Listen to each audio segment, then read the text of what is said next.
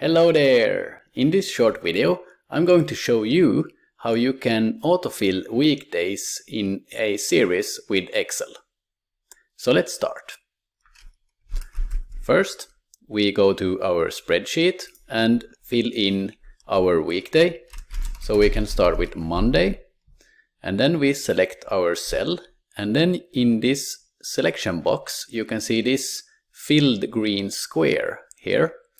We click on that and just drag down, and you can see every weekday is filled down automatically.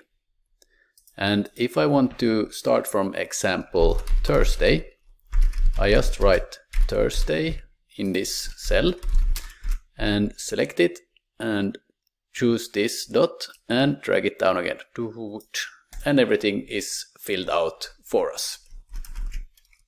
So that was just a short video how you can autofill cells with Excel. Hope you enjoyed it. See you next time.